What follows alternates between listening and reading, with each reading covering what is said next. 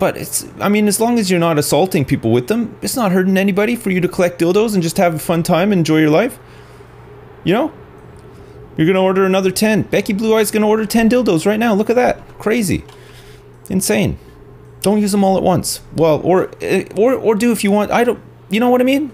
Whatever works for you. Whatever works. Can you put them in the dishwasher? That I don't know about. I'm not sure if dildos are dishwasher safe. I've never put mine in the dishwasher, so I don't know.